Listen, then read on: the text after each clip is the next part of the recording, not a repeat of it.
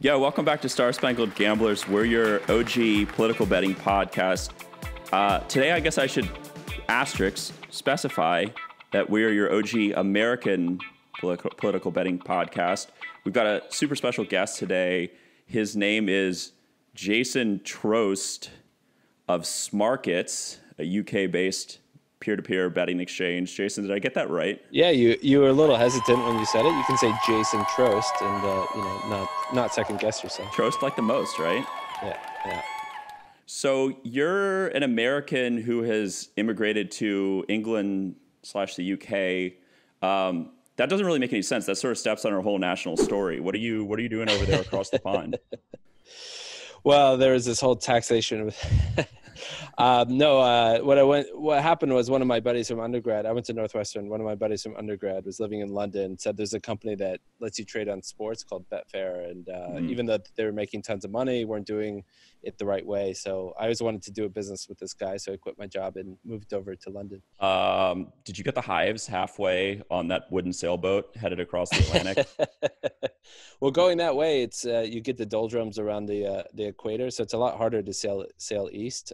So we were at sea for a good 5 months instead of going the other way. Did you slaughter the horses for food somewhere around Barbados? And we ran out of oranges, so it was quite tough. So you are a limey. Okay, well, as you know, we'll get into Smarkets in a little bit, but I want our audience of Yanks to know whether or not they can trust you. The immigration rules are very specific in the United States in the Trump administration, so I want to get to the bottom of whether or not you're a U.S. national or a Brit at this point. So just a few questions and we can proceed.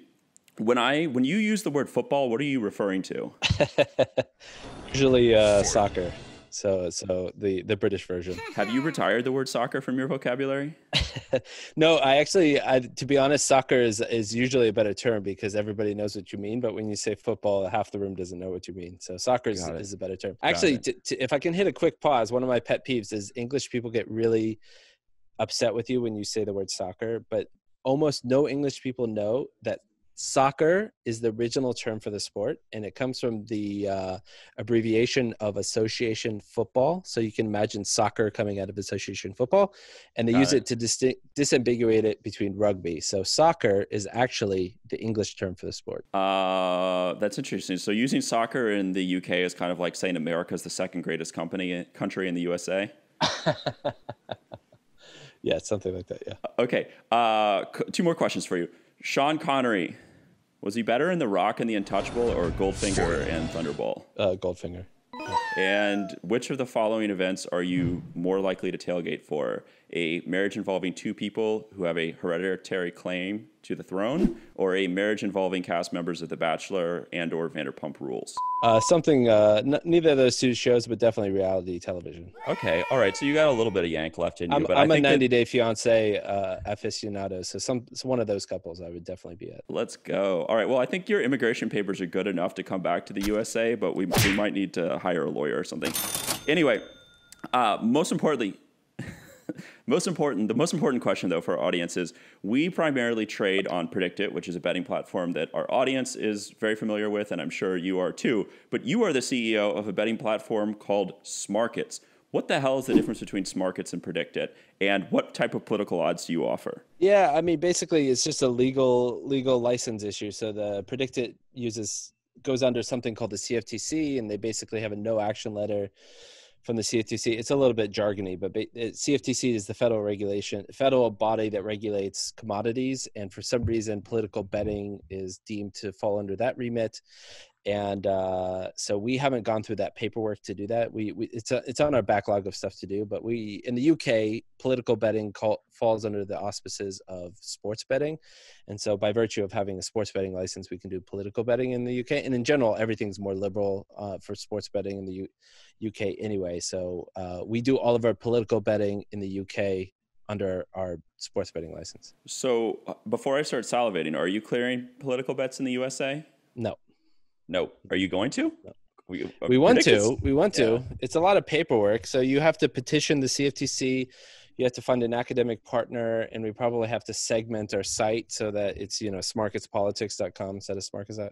smarkets.com. And it has to be for, quote unquote academic purposes, but it's definitely something we want to do. And do you, before we move off the boring back end, but do people in the UK, like, is it a thing? Do people know that political betting exists in the UK, or do they look at you like a freak the way they do in this country? Oh, no. Yeah, it's big. It's like betting is a more overt part of the culture. It's common to talk about, when there's the royal marriage, there were bets on the color of the queen's hat, stuff like that. It's kind of fun. A lot of those kinds of bets are what I would call novelty bets. And I would, they're more done for PR and for like water cooler talk rather than serious people wanting to bet. And I think political betting in general falls under a novelty bet genre where most people do it for a bit of fun. There are a few people that take it very, very seriously, and they'll use Smarkets and a few other sites.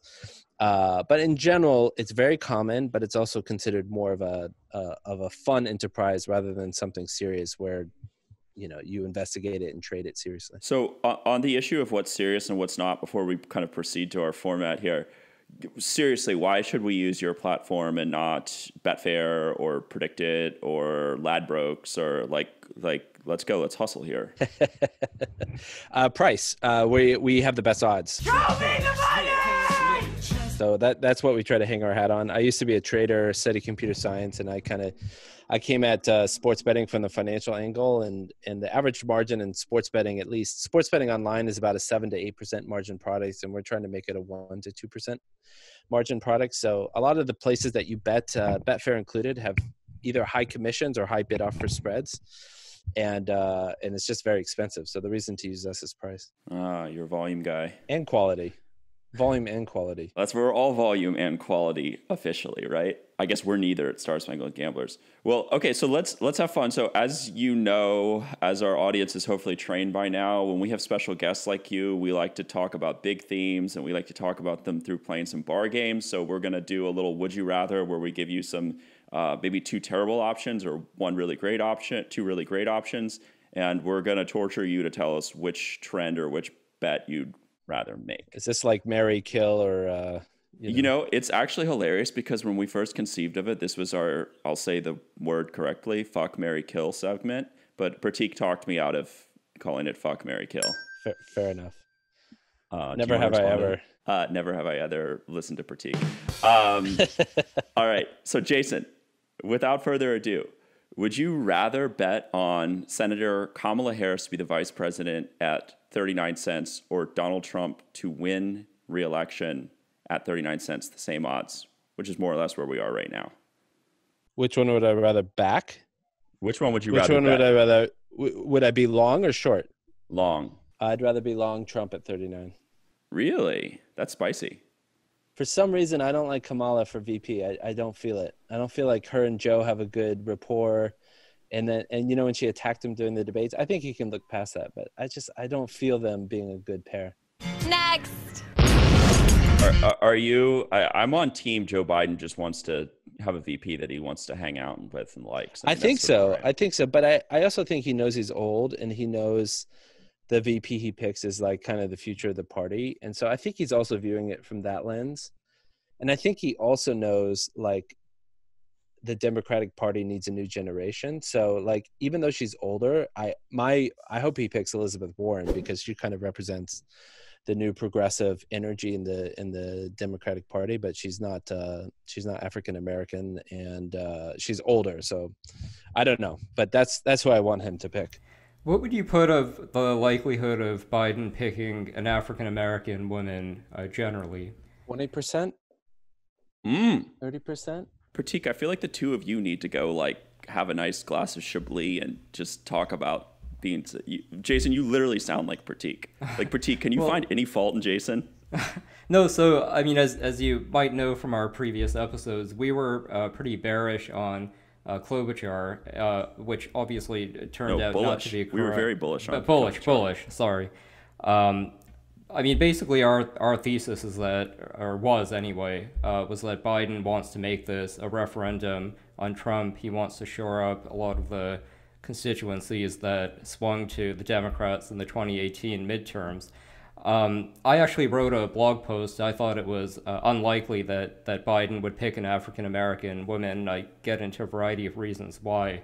But I at least have begun to rethink this thesis, but partly because of the George Floyd situation, but also just the extent to which identity politics has taken over the Democratic Party to a scale that I would not have thought. But do you think maybe the Floyd thing was just kind of a high point of identity politics, or how do you think Biden will think through this? Well, the Floyd thing, I mean, I'm sure like most people, just it really struck me how much of a sea change came out of that. So like, like these movements and instances in time pop up over and over again, but rarely does it bring about the change of that. I think that came at it. So I do think that does change the framework of picking a VP. But I think the thing, if I were Biden, I think he's I don't think he should get over cocky, but I think the election is his to lose. And I think he's got a little bit more green grass to like have a vision for what he wants the future of the party to look like. So I don't think he needs to pick like Al Gore in Tennessee to get, the Southern vote, that kind of thing. I think he has a little bit of a luxury that the top of the ticket is going to be the focus, and he can be a little bit strategic. I think he's been in politics forever. I think he's a guy who, even if you don't like him that much, I think he really, really, really cares. And I think he wants America to, like a lot of normal people, wants America to kind of get back into solid footing. So if I were on his team or I were him, I would be looking for somebody A, he fits with, like he says he does, but also B, like who's the future of the party. Now, I know a lot of people really like Stacey Abrams, and I've heard her speak, and I think she's really good. The problem with her, I just feel like she's so inexperienced. Yeah. I feel like she's kind of game over. She's too green for a VP role. But who knows? I mean, she's definitely got a bright future. I sort of view the pitch, like the implied lot of small print way down at the bottom of the page of Biden 2020, as like he's like one of those popes that the church picks when everyone's like really pissed off, and they're like, "Look, you're old, you're gonna die soon, you're not gonna piss anyone off. Like, just get everyone to chill out, and we'll figure out what to do next." Yeah. Is that the stupidest thing you've ever heard in your life? No, I see. I like, I'm lost in like, is he talking about Benedict, or is he talking about who's the current? I don't know. There are a lot of popes, dude. There's like 500, aren't there? Yeah, 400? And sometimes there's like 3 at once. I don't know. Yeah. History's long. Yeah, no, I know what you're saying, but I think I mean, I think a lot of pro-Joe sentiment is like, we need somebody to beat. I don't know. People beat up on him a lot, and I can see why they do. But I think he's a good guy. I think he's a good, he works hard. He can take it. Yeah, he can take it. I mean, he's like, I do think he's, he is getting up there in age, but I think he's a quality guy who knows what he's doing, and was a good legislator and a good executive under Obama. Well, I was going to just do one more follow-up on that one. We got a lot of mail from a number of people asking about the law enforcement background of a number of these candidates. So Kamala is one, Val Demings is another. Do you have a view on how much of a liability, if at all, that will be? In terms of like the election, like, I don't know. Like I said, I think it's Joe Biden's to lose. So I think in normal times it would matter more, but like we are so like blinded by the corruption of the current administration that, like Kamala Harris doing something bad will seem like a traffic ticket when she was 17 years old. So I don't know. I don't think it'll matter that much. Clever. I like that. All right, changing it up now. Would you rather, I can't put odds on this, but I'm going to ask you it anyway. Would you rather get stuck in an elevator with Ted Cruz or Boris Johnson? That's actually a good question. Like what I always really wonder about these guys is like, is their boofish public persona like who they really are? So I would be really curious both, because I think both are smart dudes. Yeah, but like I don't know. That would be a hard choice. I probably would pick Ted Cruz because he's a bigger enigma to me than Boris Johnson. To me, I feel like I understand Boris Johnson better than Ted Cruz. Like Boris Johnson's just a guy whose ambition is like, he doesn't give a shit what he says, and he will say whatever he needs to say to become prime minister, and it ended up working for him. Whereas Ted Cruz, I think he will never be president. He never has a chance to increase his popularity beyond what it is now. So I'm curious, like, does he really believe the stupid shit that comes out of his mouth, or is it strategic of some sort? So I would pick Ted Cruz. I also think the heavy amount of like hair mousse in Boris Johnson's hair might, like, that the quality of the oxygen in the elevator could diminish. What about Bernie Sanders? I don't think it's mousse. I think it's sweat and grime. More things that I don't want in my nostrils. What about Bernie Sanders or Jeremy Corbyn? You're stuck in the elevator. Would you rather? Bernie Sanders. Really? Yeah. Jeremy Corbyn, I am not a fan of Jeremy Corbyn. I don't know what it is about that guy, but I was very upset when I was a David Miliband fan. I don't know if you went back that far in Labour politics, but I think Labour really screwed the pooch when it picked Ed Miliband over David Miliband. So Ed Miliband was like the worst version of the Miliband brothers, and then Jeremy Corbyn was he's just so far off the deep end. I wouldn't want Bernie to legislate, like I wouldn't want Bernie to be in charge, but I do really like his energy and his like leftward move. If you can't tell, I'm a liberal, but I do like Bernie's ideas, but I wouldn't like him as an executive. Well, we do have a market on Boris Johnson that could be quite profitable. The market is which of 5 European leaders will leave office next. Boris Johnson is trading at 8%. And to give you an idea of the rest of the market, Merkel is at 62%, Conte, the Prime Minister of Italy, at 14%, Macron at 8%, and Sanchez at 7%. Do you think the markets are basically correct, or would you recommend going in anywhere there? Well, it sounds about right, but when's Merkel's term limit up? It's like next year, isn't it? Yeah, I think it's like, will anyone quit before Merkel in 2021? Yeah, I mean, the only way Boris would go is if he quit or there's a vote of no confidence. And the chance of a vote of no confidence is probably close to zero. And the chance of him quitting is probably close to zero as well. So to be honest, I would like sell 8% of those people. Well, I don't think he's it's immune to the coronavirus too, right? Yeah. But we don't know that yet, do we? We don't know if it's going to come back. Yeah. Yeah. All right. So Max, no. Boris Johnson at 92. Just All right. Let's go. Sell Boris. Wait, but you also said you're a big Elizabeth Warren fan. That's cool. We're fans of everyone. This is basically a sports podcast for politics. You said on Twitter that you voted for Warren. Would you rather bet her to be the VP? The odds of this are about the same. They're around 10%. Would you rather bet Elizabeth Warren to be VP or that Trump resigns before his term is over? Warren VP. Like, I don't think Trump will resign. No, he's a what's the word? Malignant narcissist. I mean, I don't think malignant narcissists are capable of quitting, are they? I don't know. There's always the take my toys and go home version. I'm not saying that's the likely version, but I don't think he can. I don't think he can psychologically. Yeah. At current market prices, Warren is at 8%. The odds of Trump resigning is at 12%. I think the 12% is actually wildly off, because even if Trump's term prematurely ends, I don't think it's going to be from a resignation. I agree with Jason. I think his ego wouldn't allow that. I think it's much more likely it would happen due to some kind of a medical incident. So I'm going to try to max out no here in the resign market. His physician said he had the body of a 23-year-old varsity athlete. Mm-hmm. Is that what the regime says? Let's go to long short. Second segment. We don't want to take too much more of your time. We don't want to take too much more of our audience time. Are you long or short that the U.S. government's going to deregulate political gambling and let you guys come in here and give us awesome stuff to bet on? Short. Short in the next couple of years or short in ever? Short in the next couple of years. What about states? Short. States can't do it until the CFTC clears it out because it's under their jurisdiction. Can you give us some good news? Sports betting's coming online.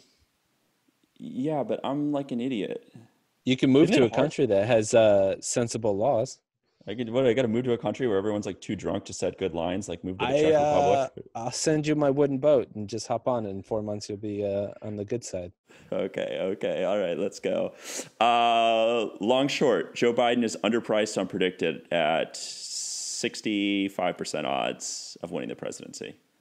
Long as in, I think he's underpriced. I don't know, Pratik. I've been like sweating whether or not to buy into Biden again. I feel like there'll be a dip at some point, right? Yeah, I mean, only if he has a huge gaffe, I think. Yeah, but he'll mess something up. Yeah, We but like Trump is a car crash at second. I mean, he just said Maxwell is, I wish her well. Like the guy literally cannot say anything right. Yeah, PJ, when like somewhere in the campaign cycle, there'll be a moment where we can. I feel like we can anticipate a dip that we can buy into. Like, is there just something naturally that happens? we've had a number of mail items on this, and I would say the number of people who think Trump has a shot here is dwindling. I mean, the only possibilities he has, I think, are, like you said, a Biden meltdown. But really, the only opportunity for that, I think, is in the presidential debates, or maybe a health crisis. But even the presidential debates, I mean, maybe I'm wrong, but with the 24-hour news cycle, I'm not sure they're the big event that they used to be in past election cycles. And I suppose the other possibility would be a significant upturn in the economy right around election time. I mean, I don't know, Jason, do you have a view on what the economy might be like in the next couple of months? Of, I mean, with my armchair economic skill set, I think the economy is not like the stock market to me is unbelievably irrational at the moment. Like, I mean, so many people have lost their jobs, so many industries are destroyed, so many people, yeah, like are getting unemployment benefits. So, I don't know. I don't think the short term is very good. I definitely think we're entering a recession. If I think we're technically in a recession already, but if not That's a bet too. I mean, I think that it's not going to be good. So the chance of the economy recovering in the next 100 days is very, very low. I think. In terms of the debate, I think it was Thomas Friedman who had an article that Trump should have some preconditions to the Oh debate, God, I which saw basically that. said, yeah, which I thought was a really clever idea. So off the back of that, he's not going to agree to it. I don't think Biden should debate Trump. I don't think anything good would come out of it. So I saw that article and I thought it was like, wow, this is like peak Thomas Friedman, like kind of liberal catnip. But it was, yeah, that's proof. But the thing that was funny about it to me is I was trying to think about like why he was wrong, and I was like, I don't know, like, is he a critique? Like, Yeah, it's a dilemma. I mean, I'm thinking of a couple sort of options here. One of the markets that I lost some money on was in 2016, early in the primaries, on the question of who would win the Iowa caucuses on the Republican side. This was in 2016. I thought Trump would win, and I think I would have been correct, but for Trump at the last minute backing out of that debate and throwing a tantrum. And I think that probably did it. I think if Trump had been in that debate and had an unremarkable performance, it wouldn't have alienated people. So I do think there's a cost to not participating and giving your opponent sort of that leverage. So I think probably a preferable option would be for Biden to do the debates and make it so boring that no one pays attention and allow the election to be a referendum. But I do think, I mean, given the kind of debate performances we saw out of Biden in the primaries, they just weren't very good. And your flaws kind of get obscured when you have 10 other good people on the stage. But one-on-one, I don't know, it could be a liability. Yeah, even more reason to not do it. I think it's like I said, it's Joe's race to lose, and I think it's easier for the person who's in the pole position to not do the debate than vice. The one who's second wants to do the debate, I think, and the one who's in first doesn't want to do the debate. But to the liberal catnip point, like Trump really should be releasing his taxes, and it's a good way to highlight that kind of issue. Or Joe, he could pick a different issue and saying like, we need a nationwide ban on masks, or I'm not going to do the debate. And I think if you pick the right thing, it doesn't look trite, and it makes Trump look like an idiot. Well, I was going to say, though, I mean, here's the counter argument, which is that Biden's expectations going into the debate are so low that if he performs even adequately well, I mean, this could turn from like a Biden advantage to really in blowout territory. We kind of saw that in the Reagan-Carter debates where the election was fairly close. Then right at the end, Reagan has strong debate performances. We've actually had a number of very diverging views coming in from our readers on what the margin will be of the Trump-Biden victory. Some people think we're kind of at a high point and the election will narrow a bit. But some people think, and I would include myself in this category, that Trump has not bottomed out and that we could really see a landslide here. Do you have a view on the margin and what states will ultimately be in play and which ones won't? Yeah, I mean, the problem is that my glasses are very much tinted with what I want to see, but I tend to think it's going to be a landslide because it's just he can't get better. I mean, he's got that mental illness, and he's incapable of getting better, and he just like every day it's just worse and worse and worse and worse. And there's some article or something that came out yesterday that says we're reporting, there's like 10 times more cases of COVID than we're reporting right now. Like, things are going to get a lot worse. Like, the economy is going to be extremely challenged. There's going to be more hospitals filling up, and he is just not the right guy who should be in that office. And like, nobody is going to be looking at him, even like, I think crazy Trump people, and be like, yeah, he's doing a good job. I think the best that you can say is that it wasn't his fault, and if the best you can, as a Trump supporter, the best you can say it's not his fault, he's not in a good place. So I don't know. I think it's going to be a landslide. What was the most modern recent landslide? Was it Reagan, Carter? Probably 84. Does that sound right, Pratik? Yeah, yeah, 84. Mondale. I think Mondale won Minnesota, and that was it. Yeah, I don't think it'll be like that, but I don't think it'll be close. Which is good. I mean, it's a good repudiation. Well, okay, let me ask you then. I'm gonna quick rapid fire here. All right, different places where Republicans could get their faces absolutely ripped off. Are you long, short them winning back any seats in Orange County that they've had for like all 300 years of? No, California's like 100 years old. I think they'll get one. I think they'll get one or two. Long, short, getting those seats back in Dallas and Houston. Short. Ooh, you're a blue Texas guy, aren't you? Mm-hmm. Long, short Republicans in Georgia. 2 Senate races there. Long. The Republicans, I think they'll keep him. Long, short North Carolina is a red state. 2020. Short. Woo! We kind of think this is going to be a landslide too. Long, short. Pratik, what am I missing? Arizona.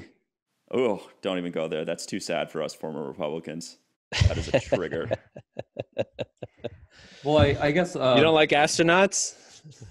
I like astronauts. Everybody likes astronauts. That's the Everybody problem. likes us. That's like you got a fighter pilot and an astronaut. The astronaut's way cooler, Yeah, way cooler.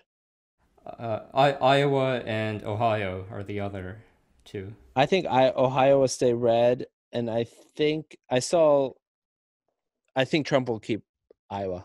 Trump will keep Iowa. I've made a lot of money trading Jody Ernst's campaign as the closest. Well, I've sort of emptied my bag of tricks on you. I've been trying to step on your toes, Jason, this whole time, but I feel like you're sort of a step ahead of me. I appreciate it. So my ego is wounded, but keeping in fighting weight. Yeah. Anyway, this has been wonderful. We don't usually get to have CEO level people on this podcast. People don't know that we're the greatest podcast and the greatest blog in the history of the internet. But Jason, you and your followers surely are now aware at this point.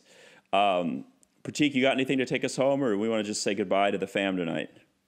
Well, do you want to talk a little bit about what you have planned going forward for the company and how we can be helpful to you or our viewers can? Yeah, I'm super passionate about political betting, but it's a little bit of it's more of a passion project than, I don't think that political betting is ever going to supplant sports betting. The problem with political betting is these events happen, in the presidential example, it's every 4 years, and, they don't happen often enough. Whereas, a horse race happens, there's one every 30 minutes. So I think the nature of political betting is somewhat challenged just because there's not that regular cadence to sports and the finality to sports. But it's where I'm really passionate about political betting is as a tool for the community to use it like a weather report for the event, so that you have a place to go to get real-time information about where you think the market's going. So we're definitely going to keep investing in it. From a business perspective, the main thing I'm focusing on is sports betting expansion in the United States. So we just launched in Colorado, and we're going to launch very soon in Indiana, and those are our first 2 states. And we have a product that's called SBK, which is basically a sportsbook interface that sits on top of our exchange. And that's where my focus has been, trying to go live in the United States. Well, I don't know if you know this, but we love to be people's affiliate partners. So Hi. Hey. That's how you can support us. But if there's anything we can ever do to support you, we'd like to do it. We have wonderful, engaged listeners, and the boys love the boys. Is that an awkward thing to say? Probably. PJ, Jason, this has been awesome. I'm Keen Dog. This is Star Spangled Gamblers. Check out our blog, www.starspangledgamblers.com. If you love this content, if you think it's exciting, go over to the tab that says support. That's how you get our message out into the world. Well, the more you give, the more we make. Sound like a preacher on Sunday when I say that. But Jason Trost. Good night, everybody. Good night, everybody. Smarkets, check it out. PJ, it's been awesome. Until next time.